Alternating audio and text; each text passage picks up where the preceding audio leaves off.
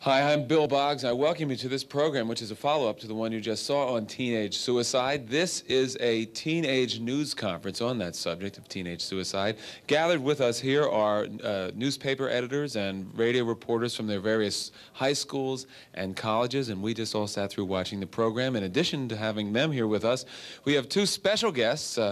On my right is Barb Wheeler, right here, who is the mental health executive you saw in that 1-hour program.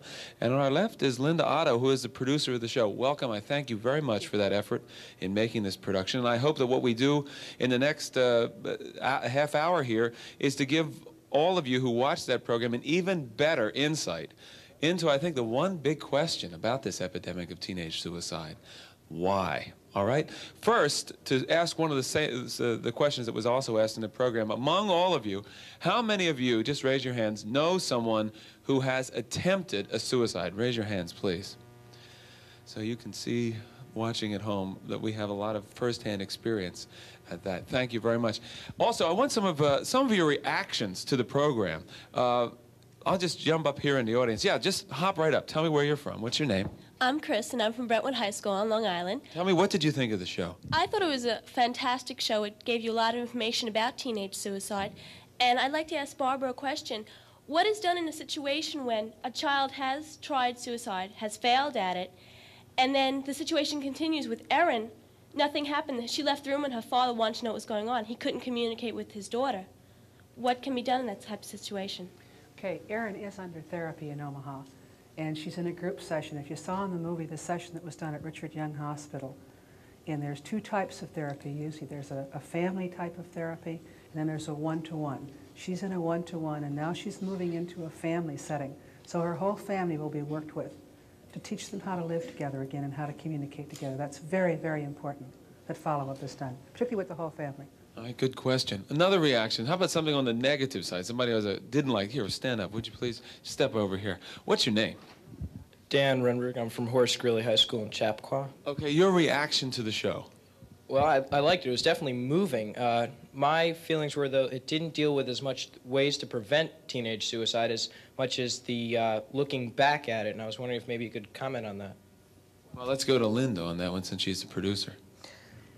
Well, what we tried to do to begin with was to expose the problem because it's never been exposed, at least to my knowledge, on national television. Expose the word epidemic and create and right. underline that and say epidemic of teenage suicide. Okay. Once families and their kids are talking to each other about the possibilities in their own families and their friends' families, then we can talk about how to prevent it. But just to go in and say you have to prevent teenage suicide without saying what the situation is and what a problem it is in this country, I think wouldn't have been enough. One of the things my reaction was I was very shaken by it.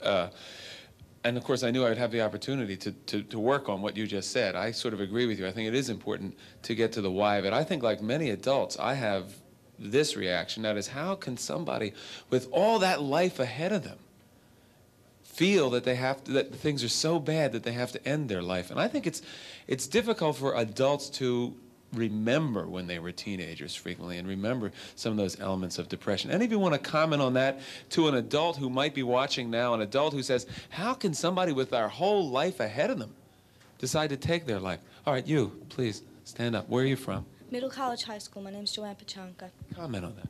Well, I feel that they forget that times are changing now, and we have more pressure than they had. You know, like most of the students that I go to school with have had bad experiences, you know, considering like peer pressure, and it's a lot worse now with the peer pressure.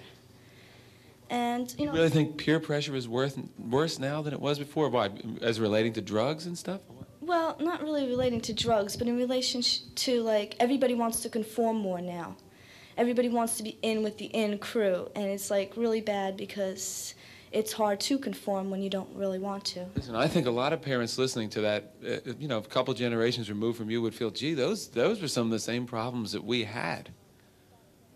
Yeah, well, that may be so, but back then there was different kind of pressure. Like now we have more openness with drugs, more openness with sex, and it's generally like harder to cope with it. Well, what about this for anybody, Barbara or anybody? What about the question of trying to convince someone your age, a teenager, about time, that time really does heal wounds, that you really can move out of that seemingly intractable, difficult position that you're in. What do you say? How can you help somebody like that, Barb? Well, I think, first of all, I want to support, make a couple comments to what, is it Joanne? Yeah. To what Joanne said. One that we talked about a little earlier is when you open up options to people, it means for more decisions. And these kids are raised in a generation where there's hundreds and hundreds of options that are open to them that weren't even open to my generation. Right. And this is great and peachy and fine, but the more options you have, the more decisions you have to make. And who was really trained to teach kids how to deal with all those options? Right, and I think parents, for the most part, try very hard to be good parents. But sometimes we don't know how to. And in response to Dan, one thing I want to really emphasize, the way to prevent suicide, in my opinion, one of the ways to prevent it, is through education. That's what I hope the film shows. Our Omaha Public Schools have allowed us to do educational programs in the school system, and we've lowered our suicide rate. I can't emphasize enough to people, to your parents, to your kids, to everybody. Demand programs in your schools to help you with it. All right, let's make that a main point of what we're doing right now on Channel 5 at this point. I think if you were as moved, I think as many people probably were, by the program we just saw, convert that emotion into action tomorrow. You can do something and about find that. out what, if anything, exists at your school. And if not, then get on the phone, get your friends calling, get your friends writing to put some programs in gear. I know the Omaha system is almost a model system in the country. You had a question. Let's take that question. I have a question. I Stand have a up. comment. Comment? Go ahead. Yeah. What's your name? Tom. Is there a last name with that, or is it just plain Tom? Where are you from, Tom? Middle College High School. Okay. And I was just going to comment that you said about the schools and how you have programs and stuff. Most of the problems come from the schools. It's mostly with the classes and the pressure that, that turn you to drugs maybe and depression, and that causes, suicide. And to have it in the school, having programs, is pretty good. Our school doesn't have that. Our school has programs to alleviate pressure. We have programs like career counseling. We have career planning. Are they working? I mean, have there been many suicide attempts in your school? I doubt it. None you know of? Oh, yeah, sure, I know of.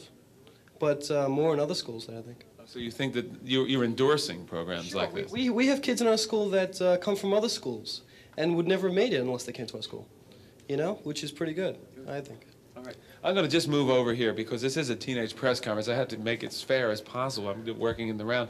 Question or comment? Okay, stand up, please. Your name? Julie Smith. I'm from Monroe Woodbury High School. I think one added factor is that this is a very fast-moving society, and everything is fast answers, fast. Instant gratification. Yes, and a lot of expectations come out of this type of society, and for a lot of people, for especially teenagers, when those expectations aren't met as quickly as we've become accustomed to, then it seems to me that a lot of them choose the way out because they're not willing to wait. And I think if more emphasis is put on the fact that not everything can come quickly, not, instant answers aren't always the best answers, and they're not always around, then maybe a lot more people wouldn't try suicide. I think that's a very astute point as it concerns to society in general. I would relate some of what you're saying to the divorce rate in this country. It doesn't work the first year, get out, forget it, try something new. Thank you. Good point. Yeah, question or comment here. We have two people associated with, yeah. Jackie Rose, I'm Harvest High School. I would like to ask, what would you do if you have a friend in a situation of suicide, and how can you help them? I think most important is to listen and to allow them to talk about it, give them permission. Whatever you do, don't make fun of them. When someone comes to you and says, I want to die, it's not a matter, a laughing matter. Take them seriously. Take them seriously. We never know how much pain someone has. And maybe what's pain to me isn't pain to you. And what this person is saying, they're not saying, I want to die, I want to end my life. They're saying, I want to end my pain. Mm-hmm. We take the drugs, we take the booze in order to end our pain. We feel good for a while. Sometimes we attempt suicide. So listen, give them the opportunity to talk through it. If you don't know what to do and you don't feel comfortable, get someone who does. All right. Barb, there's something else I'd like you to do that you told me that was behind the scenes on this, that the one sad case of the young man who did shoot himself, who did die, whose father eventually looked in the window in the basement, Right. He was there. Right. Just tell us quickly about that example of how he gave the big hint to his mother when they were shopping that day. Well, I think sometimes we give verbal and nonverbal clues that people miss, that they aren't aware of. This particular boy, one of the things that his parents talked about to us was probably 30 days or so before he killed himself. Mother wanted to take him shopping one day, and she said, let's go get some new shirts. I don't like the way your shirts look, Chris. And he said, I won't be needing them. Don't bother. Save your money.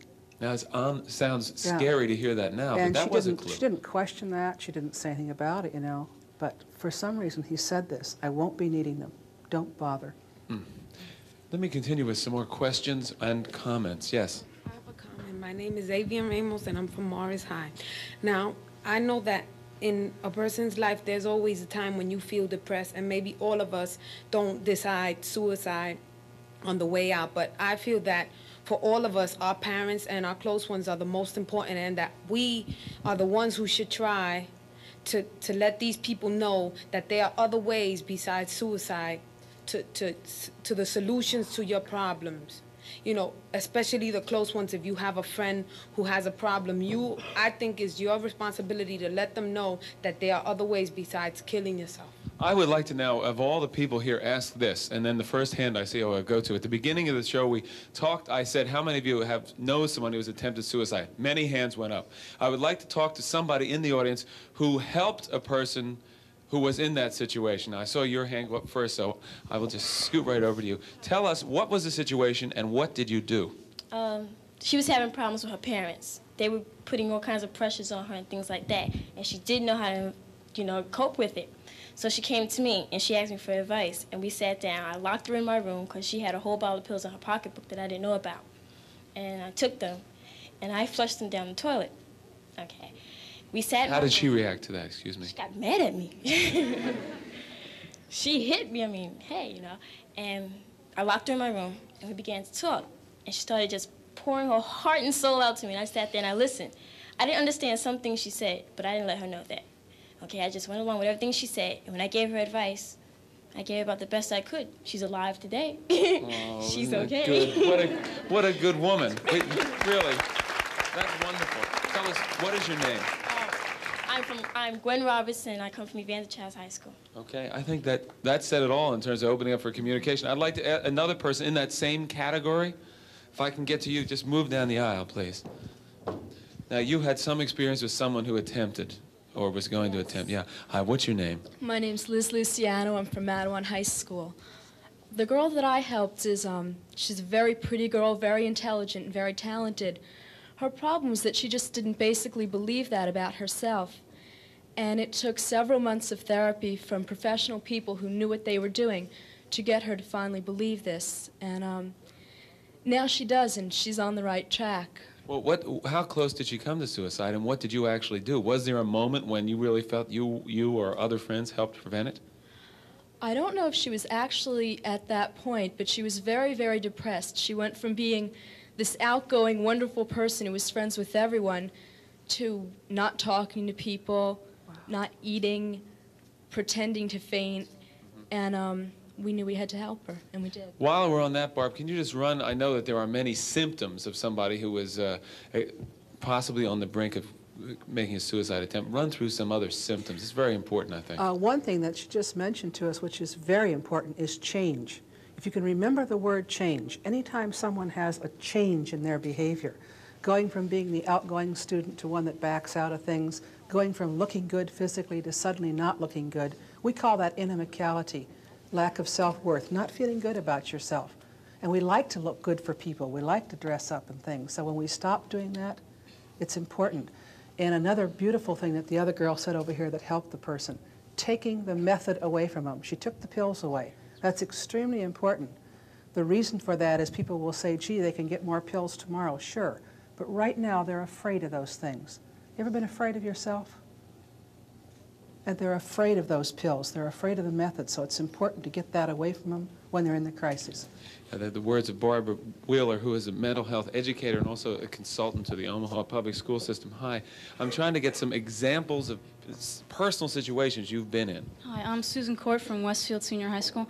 All these people have sensed that there was a problem, but one night I was home and I got a phone call from a friend of mine, and she was at a house. She said, "Oh my God, so-and-so's," and locked herself in the room with a bottle of pills. What do I do? And I went nuts. I didn't know what to say. What would you do in a situation like that? I just tried to, calm her down and tell her to, talk to her through the door and stuff. But what would you do? Well, first, what happened? She's okay, but, she just convinced her to come out of the room. Okay, so... But, all these people have sensed a problem, but if you haven't sensed it, what would you... Okay, that's good. With somebody really on the brink. Do you want me to respond Yeah. to that? Okay. Basically, you did exactly the right things, or the person who was with them did, by trying to tell them, I'm here, I'm available, I want to listen, I want to help. There are other alternatives. Let's talk about it. Suicide is something you can't take away from anybody, but it doesn't have to be done right now. So let's find some other options. Let's go some other directions. Let's talk about it. And basically, that's probably what happened. They were able to talk her out, of her situation. I wasn't sure if I did the right thing, but, Well, I think the fact that she came out of the room must have indicated you did something right, but that was a good question, too. That's